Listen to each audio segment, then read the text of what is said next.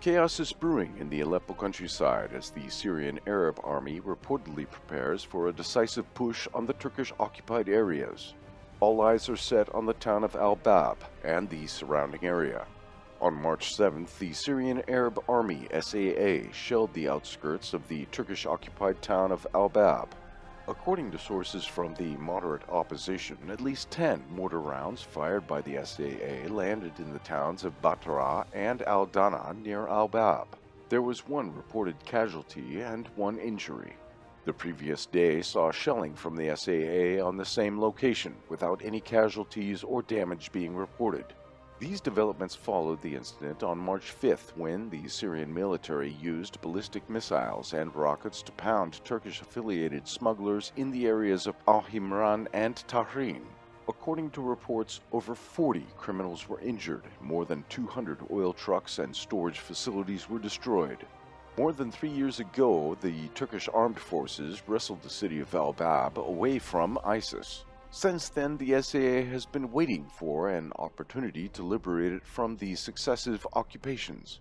Nearby, in the northeastern part of Aleppo city itself, there appears to be a Turkish-funded insurgency rising. On March 4th, saboteurs burned a minivan of the Al-Quds Brigade in the district of Hanano. The Al-Quds Brigade, made mostly of Palestinians, is one of the largest pro-government factions in Aleppo. The group, Youth of Aleppo al-Shahaba Regiment for Special Missions, claimed responsibility for the attack. Their allegiance is formally unknown, but it is obvious.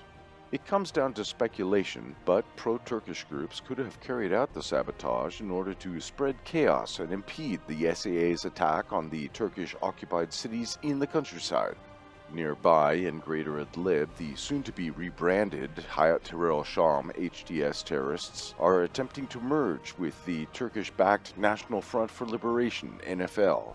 This proposed military council is clearly meant to provide a legitimate cover for the rebranded terrorist activities of HTS and other al-Qaeda factions in Greater Idlib. Sure enough, on March 6th, an infamous propagandist of HTS, Tahir al-Omar, confirmed that work was ongoing to establish a defense ministry in Greater Idlib. HTS in the past has attacked the NFL occasionally, despite the fact that they've been allied. For the purposes of the moderate opposition and the rebranding of terrorists, those issues have been left in the past. Greater Idlib is still the greatest source of the terrorist threat, and no amount of rebranding of the terrorists can change that. A sense of urgency should be growing within HTS and the Turkish proxies in Greater Idlib, as their turn is likely coming shortly after any operation to recapture the Turkish-occupied towns in the Aleppo countryside.